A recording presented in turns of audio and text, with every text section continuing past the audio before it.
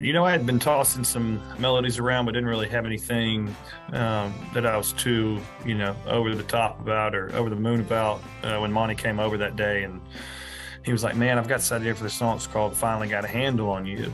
And he was like, "Man, maybe the chorus could be, Tennessee ain't Kentucky because you ain't here." And I was like, "Drink it." It just literally just kept singing it out. And he was writing it down and then sing it out. And he'd write it down and he'd sing something out and I'd write it down.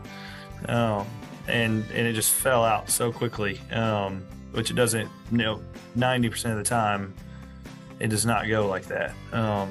And so I really I didn't think a ton of the song we had written. It just happened so quick. I was like, "All right, that's done." And then we actually a couple weeks later, I think Monty had a demo tracked of it, wanted to know if I wanted to come over and stop by and sing vocals on it. And I sang it and he was like, "Dude, that's a hit." He's like, "That's a hit, dude." And I'm like, "Yeah, I'm weird. I don't ever even say that. I'm like, just write the song, record it.